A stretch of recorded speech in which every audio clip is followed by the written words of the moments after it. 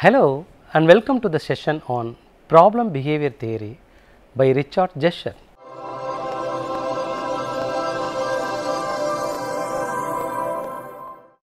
The word problem can simply be defined as the situation that is unsatisfactory and cause difficulty for us. The problem also can be defined as a matter or situation or person regarded as unwelcome or harmful and need to be dealt with and overcome. From this notion, we can conclude that the situation which is not favor to us must be dealt carefully and immediately. The problem can be defined in other way that an inquiry begins from the given situation to investigate or demonstrate a fact, a result or a law. From this definition, the problem can be conceived that it is an inquiry begins on the repercussions of different phenomena of a life. Knowingly or unknowingly, the results of our actions and responses related to the environment become the problem of a life. The word problem is not always being seen as complex and complicated. The minute, mild and small unwelcome and unwanted moment also can be said as the problem, and hence the domain of the risk behavior, not always the traditional complex problems such as drug use and aggression. The inadequate social role performance, poor academic progress, health compromising behavior, insufficient exercises, poor dietary, mental health difficulties such as depression, frustration and anxiety also can be considered to be the problem behavior. Initially, there were no clear-cut ideas on the type and nature of problem behavior until Richard Jescher posited problem behavior theory. Problem behavior theory. The problem behavior theory was originally proposed by Richard Jescher in the year 1977, but the two important theories form the basis for the development of this problem behavior theory. The Rotter's social learning theory by 1954 and Merton's concept of anomy by 1957 were the two important concepts laid a foundation to the problem behavior theory. Especially the concept of value and expectation from the Rotter social learning theory was conceived as the prime idea to conduct research on the problem behavior. This particular framework was first applied over the alcohol abuse and other problem behavior in the tri-ethnic community in southwestern of Colorado in the year 1968. Consecutively, the framework was applied to the problem behavior and psychological development of junior high school adolescents and college youth after revision in the year 1977. Jescher involved in two subsequent researches and took over a traditional survey of junior and senior high school youth with special reference to alcohol and drug use in 1978, 80 and 83. Thus, it was a research based on the longitudinal study which was concluded over 3 decades and attained transformation from problem behavior identification to the health compromising and health enhancing behavior in youth. The conceptual skeleton. The structure of problem behavior theory is comprehensive. At the same time, it has a complex conceptual structure also. The problem behavior theory defines problem behavior as the behavior which gives us some sort of problem to the society, or the society seen some actions as uncomfortable or unfavorable or inconvenient which usually cause negative response. Gesher identified the following factors under 3 systems related to the instigation factor, influential personality and influential behavior as follows. Perceived environment. This system include environmental factors that influence problem behavior. Instigation factors within the system include peers that support problem behavior or encourage in problem behavior, parents who do not disapprove of problem behavior, minimal parental support and control over adolescent, lack of positive parental influence. The next one is personality system. It includes factors within the individual that can contribute to problem behavior. So, influential personality traits include low self-esteem, low value on academic achievement, low religiosity, enjoying being alone and high value of independence. The next one is behavior system. It includes that contribute to problem behavior. Influential behavior includes experimental or regular use of substances, risky sexual activity, irresponsible driving. Now, we let move to the 3 systems under problem behavior theory in the detailed manner. Gesher identified 3 important structures as influencing the problem behaviors in human. The elaborated factors involved in these structures may be internal or external in terms of an individual. The factors or variables involved in the systems are as follows. The perceived environmental system includes 2 important structures. The one is distal structure and another one is proximal structure. Distal structure includes parental support, parental controls, friends supports, friends control, parent and friends compatibility, parent and friends influence. Proximal structure, parent approval problem behavior, friends approval problem behavior, friends models problem behavior. We let move to personality system. Motivational instigation structure includes value on academic achievement, value on independence, value on affection, independence and achievement value discrepancy, expectation for academic achievement, expectation for independence, expectation of affection. Personal belief structure includes social criticism, alienation, self-esteem, internal and external locus of control. Personal control structure includes attitudinal tolerance of deviance, religiosity, positive and negative functions discrepancy. The behavior system. The first structure problem behavior includes marijuana use, sexual intercourse, active protest, drinking, problem drinking, general deviant behavior, multiple problem behavior index, conventional behavioral structure, church attendance and academic performance. Development transition. The problem behavior theory identified a logical pattern for the development behavioral change. By the deductive over the decade level longitudinal study, it has been found that behavioral problems in youth are due to the age related norms and age related expectations. What behavior are prohibited as problem behavior at the adolescent period, the same behavior is considered as right in the adulthood.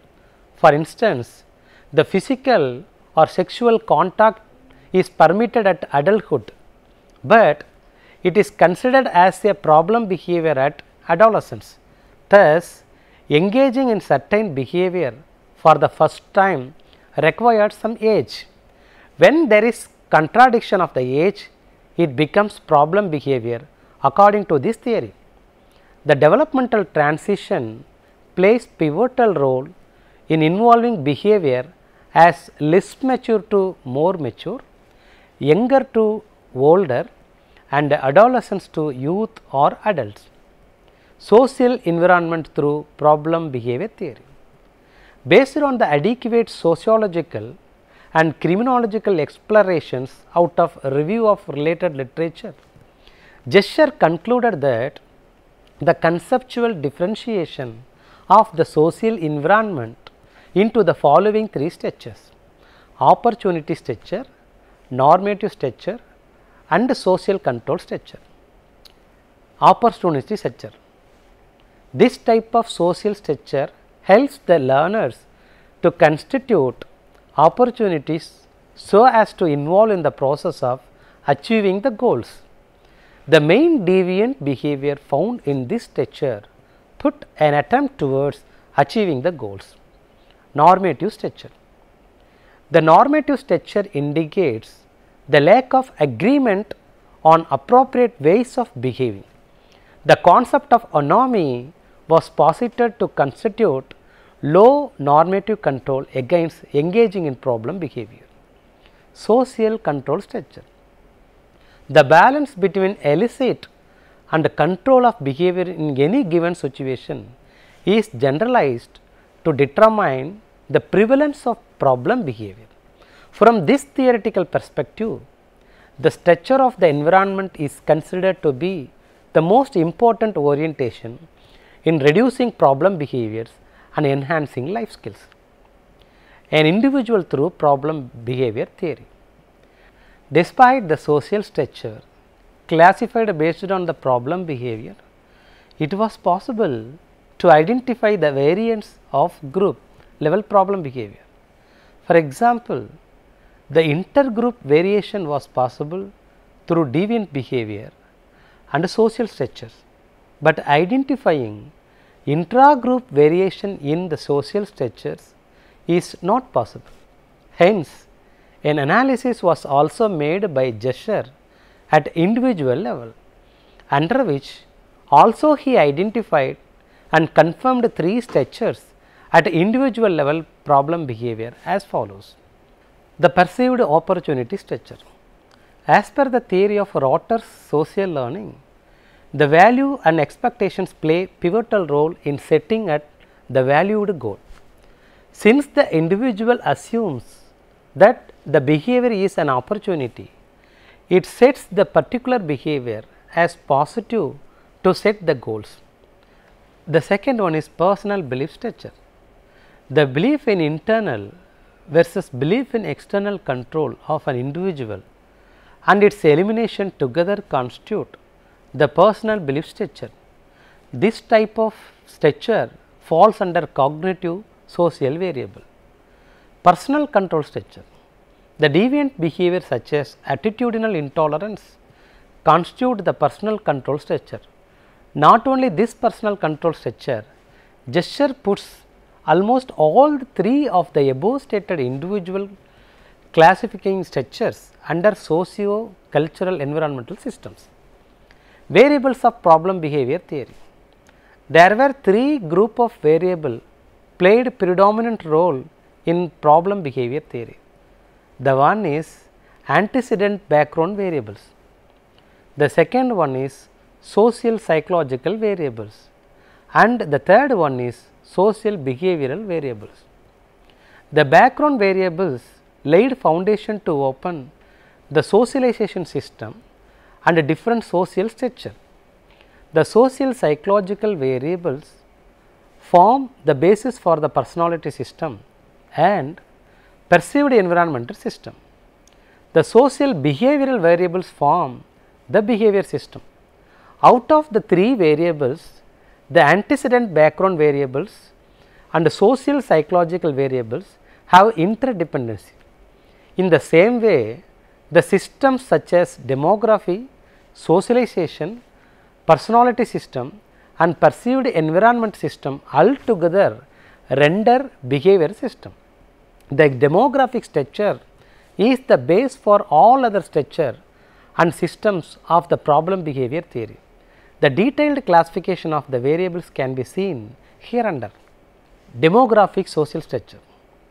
Father's education, father's occupation, father's religious group, mother's education, mother's religious group, Hollingshead index and family structure.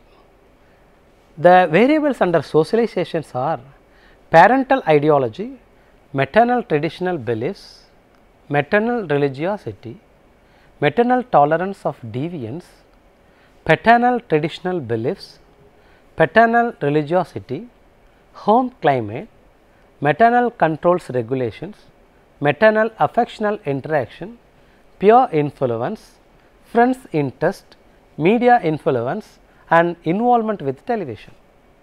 Risk and protective factors.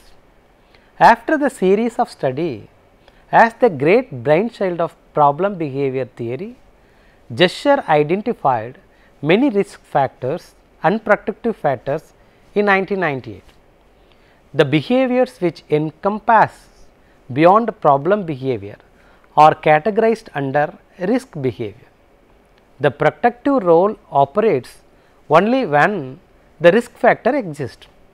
Especially, the protective factors play pivotal role to the risk factor when aggressive through pro-social behavior, positive behavior and development behavior. The interrelationship and classification of the risk and protective factors are as follows. Types of risk and protective factors.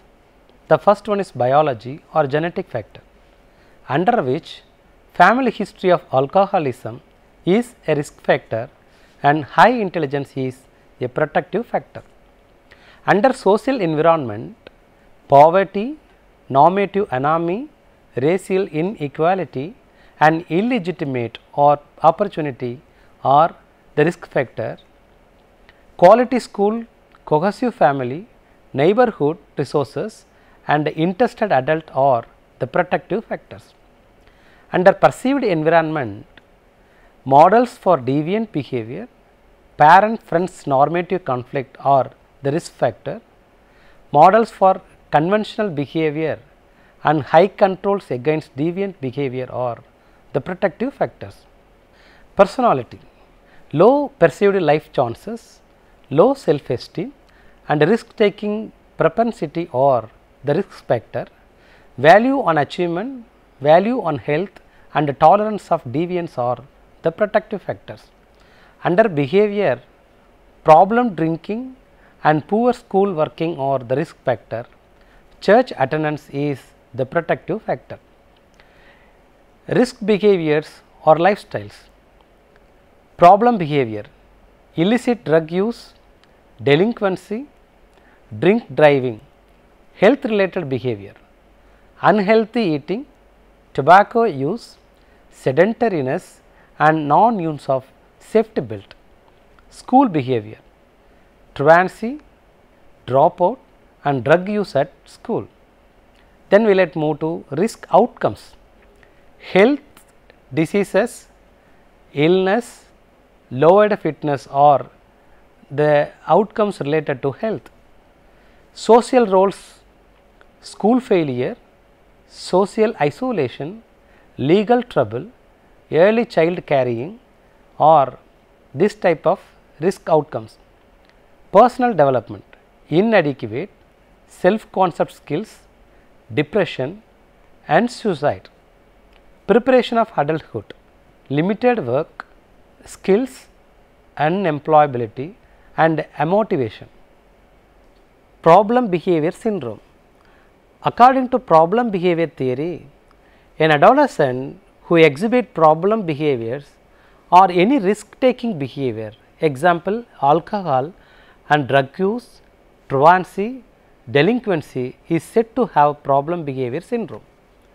Based on his research, Gesture suggested that even when an adolescent exhibits only one or two problem behaviors, the possibility of developing more over time is quite sure.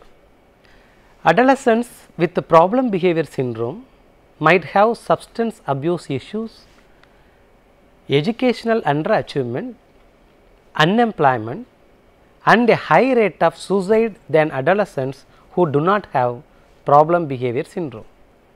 Experimental versus patterned behavior. It is important to get clear between the concepts of experimental behavior and patterned behavior without any ambiguity. The following two case studies would help you to get mastery over the experimental behavior and patterned behavior. The first one is exhibits experimental behavior and the second one evidences patterned behavior. Case study 1. Swiss is a 15-year-old had been to two parties where she had engaged in alcohol use. She has also tried marijuana once, but did not like it. She has been sexually active with her long-term boyfriend for several months, but they have always used protection. Despite these behaviors, she stays active with her basketball team, keeps her grades up and maintains employment. Case study 2. Ben was a 16-year-old, started drinking at the age of 13. At first, he drank occasionally, but then it turned into every weekend. By the age of 15, he started smoking cigarettes and using marijuana. He occasionally skipped schools, but his grades were never affected. Even he had been sexually active with 5 different scales at the age of 16.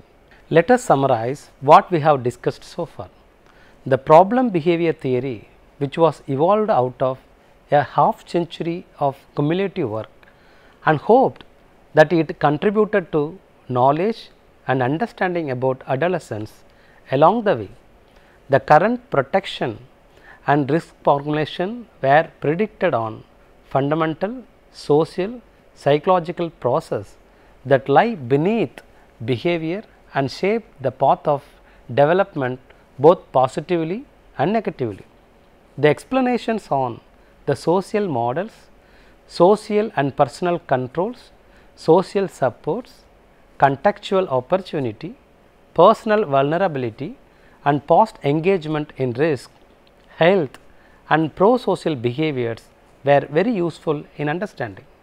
Problem behavior theory, although the early focus of problem behavior theory was on the problem behavior only, its application to pro-social domains including health enhancing behavior had been equally informative. This is not really be surprising, as the criminologist Albert Cohen pointed out that a theory of deviant behavior not only must account for the occurrence of deviant behavior, it must also account for its failure to occur or conformity. This wide scope of problem behavior theory was the great legacy to the history of developmental and behavioral science approach to inquiry. Another important potential course to tail is the acquisition of a deeper understanding on the developmental context and the social context of adolescence life. It is now very clear for us that the standard demographic attributes that revealed in the theory as social addresses are too distal to be helpful. Developing a more sensitive and differentiated theoretical language to describe the context of adolescents' daily life, one must capture the learning and rewards and opportunities in a better way and sanctions that exist in those settings, and should yield a stronger grasp on the role of social environment than we have yet achieved. Finally, more and deeply probing on the phenomenology of adolescents' developmental and social context, certainly the legacy of this theory would enrich understanding on their problem behavior. Thank you for watching this program. Have a nice day.